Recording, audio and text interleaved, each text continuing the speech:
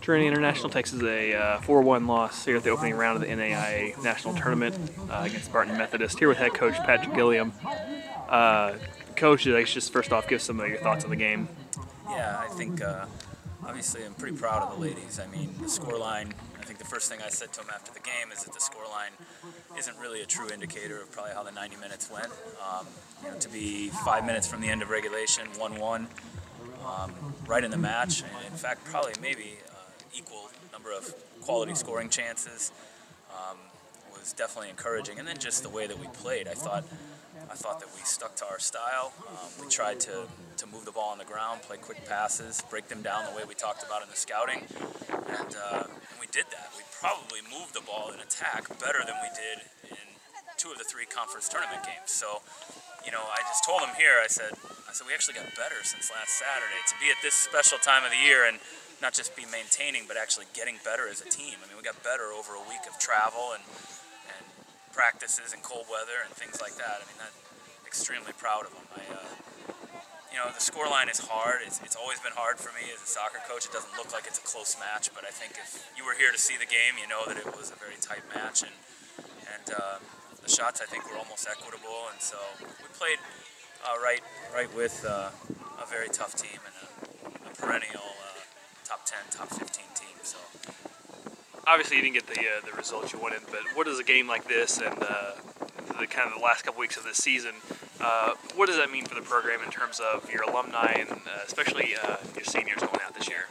Well, this senior class, in fact, one of them just talked about it, had said at the end of their freshman year, they said, we want to get back to the NAIA tournament. So this senior class, when they were freshmen, which seems like ages ago, but sat down and said, they came into my office and actually sat down with me and collectively said, we want to get back to the NAIA tournament. And we've been working at that ever since their sophomore year.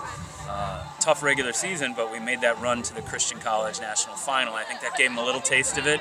Last year, we had a great recruiting year and put ourselves a little more on the map NAIA-wise, got nationally ranked, but then fell short at the end of the year. Went 5-5 in our last 10 games, and so we looked more NAIA ready, but fell off at the end of the year. So we talked a lot this offseason about finishing and finishing well.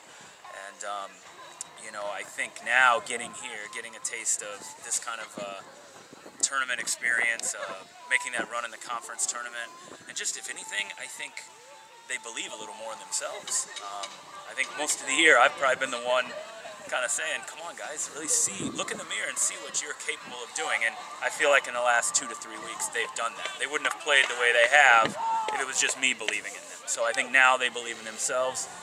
The big challenge, I think, Greg, is to try to learn from it. I've told both teams, the men and the women, that we're going to really unpack the seasons. We can just feel good and know, hey, it was a pretty good run, but we're really going to break it down and study it. I'll be back down at the NAIA tournament working as a member of the tournament committee, and I'll try to learn from that experience, unpack the seasons, and see if we can't be even smarter in how we go about it in the future. Coach, congratulations on a successful season, and best of luck next year. Thanks, Greg.